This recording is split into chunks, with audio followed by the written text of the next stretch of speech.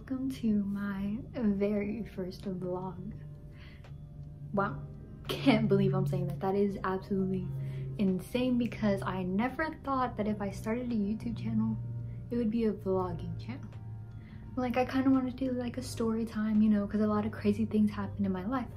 But I decided to make it a vlog channel because crazy things happen in my life and I really want to take people with me to everything that I go through. And it's not gonna be like sad, depressed, whatever. But I am a liver transplant patient, so that means I go to the hospital a lot. I get my blood drawn every 2 weeks. I get my medications in all the time. I do a lot, and I have procedures that I still have to do. I have things that I still have to go to make sure that I'm okay. I have to go get my COVID vaccines before I can even be out in the world again and be able to work and attend events.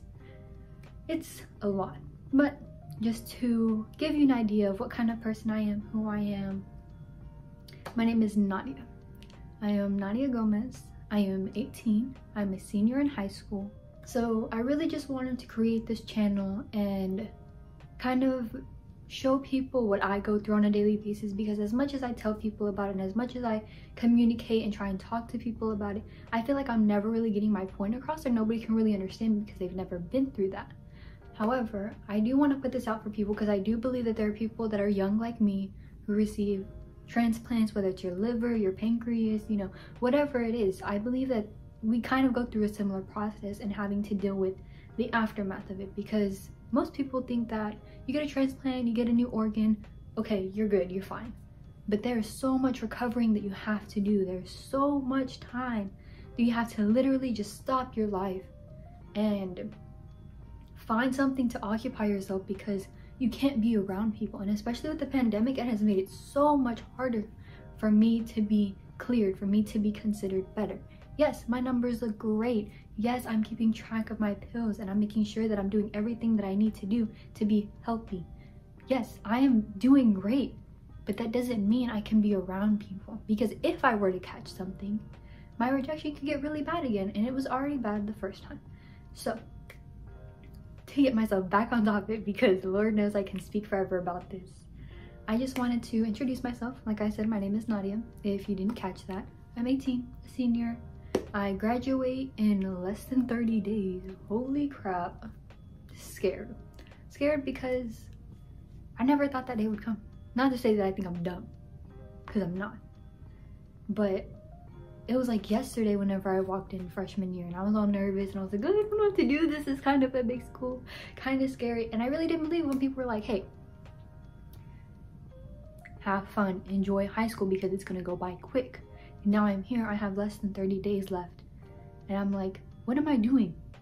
Because often I stress myself out about school, I stress myself out about cheer, I stress myself out about work, and I'm not really enjoying life. And now that my life was literally nearly taken from me, not by choice, I have to live my life the way that I want to. I have to live in the moment. I have to enjoy every single day that I'm given, every morning that I'm waking up. That is truly a blessing, and it's not just for me, it's for everybody out there.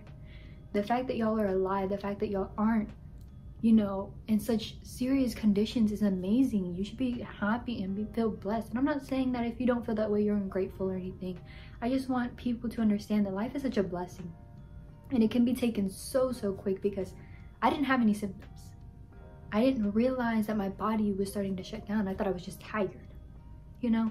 I thought that, you know, with work and these long practices and competition coming up, and my body was just exhausted, and maybe that's why I was feeling like that. But realistically, that was my body giving out on me. That was my body shutting down.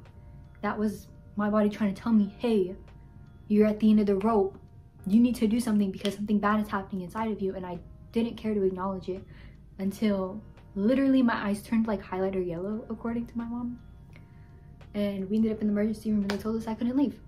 That was the scariest moment of my life, was hearing that I probably had a week to live, if that.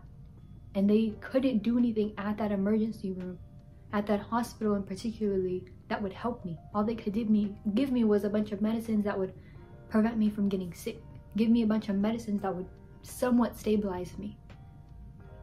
It was a whole journey, and it's still continuing, and I want to share that with people. I want people to get an idea of what it's like to be in my shoes, because these past couple months I've been really upset, and I've been thinking about, you know, why can't I do things that other people are doing? Like, I just turned 18 and I've already lost it, but I haven't. I just keep telling myself that. I keep comparing myself to people that don't have anything wrong with them, to people that are perfectly healthy, to people that have never been to the hospital. I keep comparing myself to them, thinking, why can't I do that? Well, duh, Nadia, you can't do that. You just had a liver transplant. So I really want to not only share to people like how my life is and the things I go through, and even though like it seems like a lot and a lot of people feel sorry for me, I don't want anybody to feel sorry for me. I'm doing great. I'm doing fantastic. Not only to share with people, but I also want people out there to reach out to me if you're going through this, because right now I know I have like a few friends, if that have gone through something similar or have gone through the exact same thing, but my case is so different because it happened so quickly, because it happened literally within a matter of 2 weeks. You know, most transplant patients wait years to get on the list, wait years to get their donor, and mine happened within 3 days. They said, hey, we're gonna put you on the list. One night, the second night, hey, we got you a donor, we found a match for you, we're gonna have surgery in the morning. The next morning I had surgery. Like literally 3 days. Anything more, I would have not been here. So I just want to kind of create a place for people who have gone through this. And this isn't just for transplant patients, this is for all hospitalized people. You know, I want to learn more about conditions like this. I want to learn about how this happens, because even my case is still somewhat unclear. We still don't know for sure that it was an autoimmune disease. We still don't know if it was just hereditary. We don't know if it was the supplement that I took, or maybe something just wasn't good for my system and I had no idea. We have no idea, and I want to learn more about it, and I want people to share their stories with me, and I want to share my stories with people, because I spent so much time in the hospital, because I went through so many procedures, because I've had so many things done to me just in the last couple months. So now that I've done my rambling, I really wanted to create this channel, kind of share my life. I want people to, you know, think outside of the box. You know, you always think like, oh, that's never gonna happen to me, which is definitely my mindset, because in the family, I'm the one who doesn't get sick. I don't get sick. I barely get allergies. I don't break anything. Like, the worst I had was a concussion. And that's crazy considering I've been cheering for almost 6-7 years now. And I've only had one known concussion. So when this all happened, it was like, excuse me? Pause? I didn't sign up for this.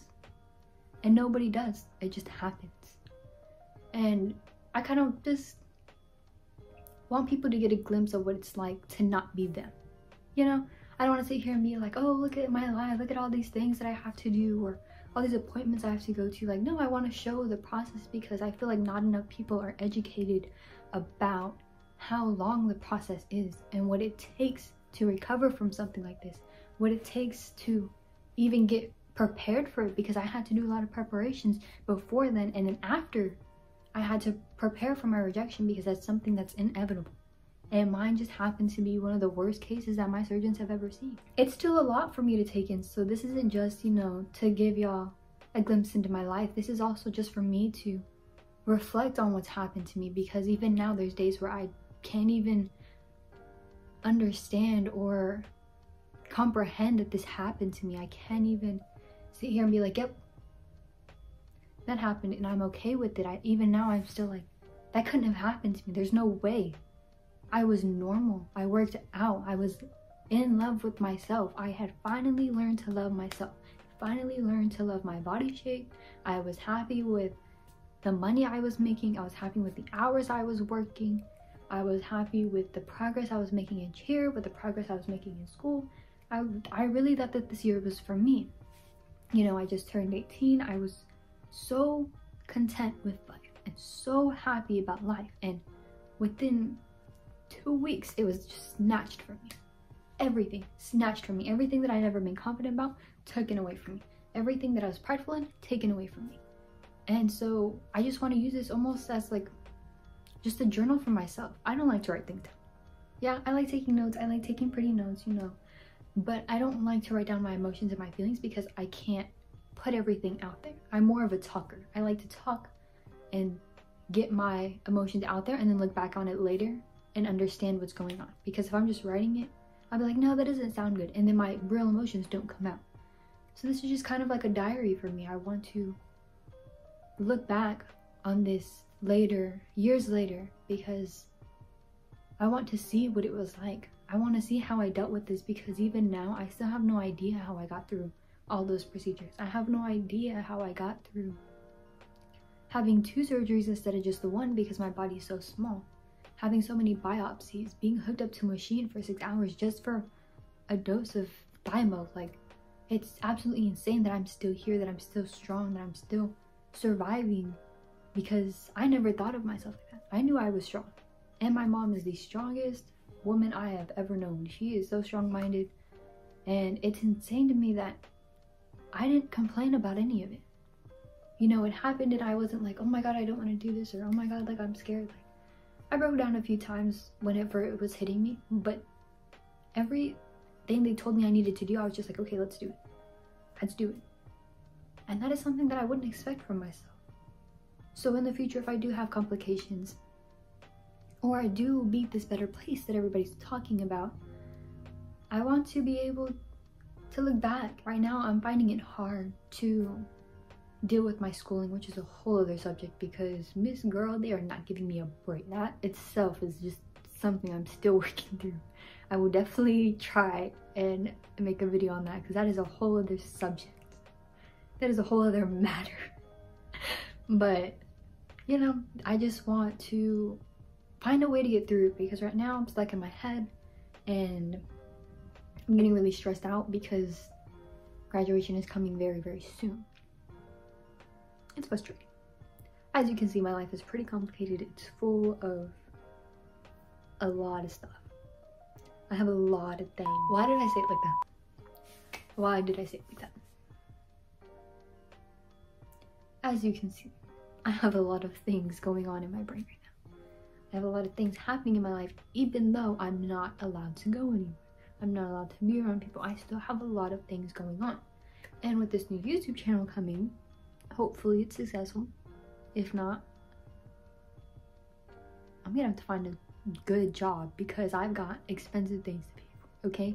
I want to go shopping. I gotta pay for my car. I want to start helping my parents pay for their bills again, okay? I like being an independent woman. I like paying for my things, regardless whether I have somebody to do it for me or not. I enjoy paying for my things. That makes me feel good inside. So either this channel is gonna work out or it's not.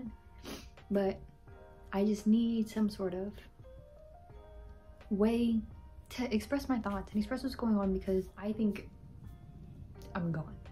I'm gone, you know?